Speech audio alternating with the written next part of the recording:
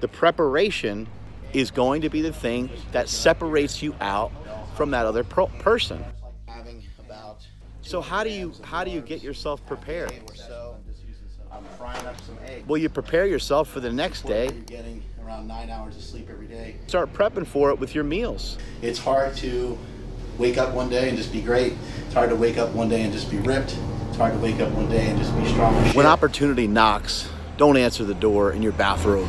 We need to be prepared for the things that are going to happen. We need to be prepared for training. We need to be prepared for school. We need to be prepared for the day. We need to be prepared for life. We need to be prepared for success. You have to prep yourself if you're trying to be good at something. You have to prepare yourself. If you want to lift big weights, it's a long progression. It's a long story. It takes a long time to be good at lifting. It takes an even longer time and a crazier dedication to be great at lifting. It takes everything that you have to be good at something, and it takes that much more to try to be great. The good news is those who seek will find, and those that give will receive. It's a very simple concept. Those of you that have been givers your entire life, you're about to embrace and about to embark on some good, because some good will come of it. You may not know why you're doing certain things. You may not always understand what the reasons are. So how do you get yourself prepared? Well, you prepare yourself for the next day by doing what's needed on that particular day. A great way to show that you care about your next day, if you have a meeting the next day, get yourself prepared for it. Let's say you know that you're going to go to the gym at 8 o'clock and you're going to train. Well, you need to start prepping for it the day before, and you start prepping for it with your meals. You start getting ahead of it. Think about bodybuilding. Bodybuilding is a great example of all this. Bodybuilders prep their food. And now more than ever, powerlifters are prepping their food.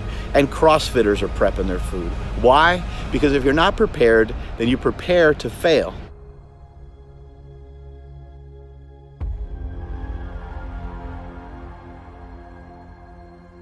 You're accepting bad. You're accepting that bad things will happen because you're not ready. When opportunity knocks, you need to be ready.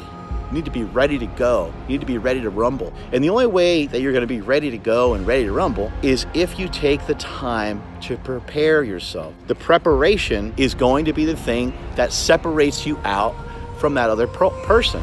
And you can control a lot more things in your life. I'm hearing people all the time telling me that they're depressed and that they have anxiety. And there are some people that have some really hardcore conditions that are overwhelming and that are very hard to overcome. But for the most part, when I hear a lot of people talking about anxiety and depression, they can handle a lot of these things on their own. A lot of things can be handled through diet, through exercise, and through being prepared, preparation for each day. If you had a string of bad days, my first question would be, what have you done to prepare for a good day? Or have you done anything at all?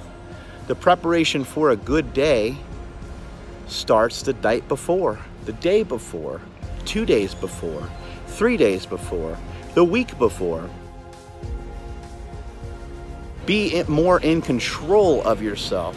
Too many people are living their lives out of control. They're spending more time out of control than they are in control. Staying in control is going to be something that can lead to success, lead to happiness.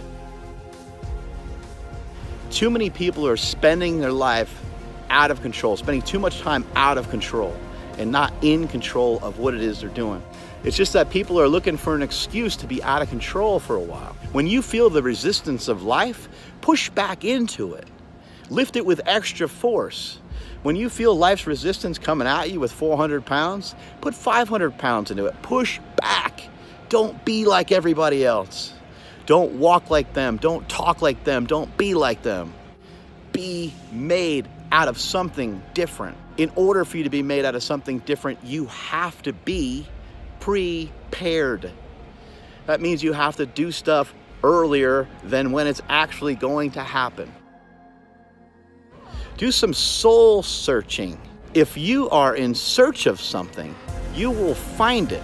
If your why is so powerful, it will outweigh whatever the how is. You won't even ask how. People are oftentimes too weak-minded. Too weak-minded to even be prepared for the things that are coming their way. You have to be willing to accept that things will be bad. Things will be shitty if you're not prepared. And you have to accept the fact that things will be great when you are prepared. And you can think about how thankful you are that you prepped for the day, that you're prepared for the day. He who is overwhelmed is distanced and crushed. Don't be crushed by the weight of the day. Don't be crushed by the weight of life. When the weight of life gives you that resistance, push back. You already know how to do it. You've already been training your whole life for it. But be prepared. Be ready. Be ready for what life has. Train through it. Live through it. Get out in front. It feels so much better to be out in front than it does trying to catch up with everybody else and trying to worry about what everybody else is doing.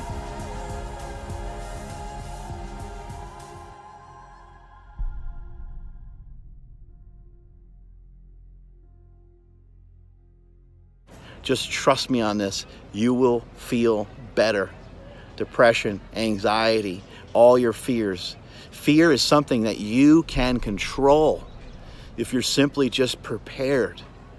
If you're prepared, you'll be in control. You'll be more in control. There are certain things that you don't have control over, but there's a lot that you have control over.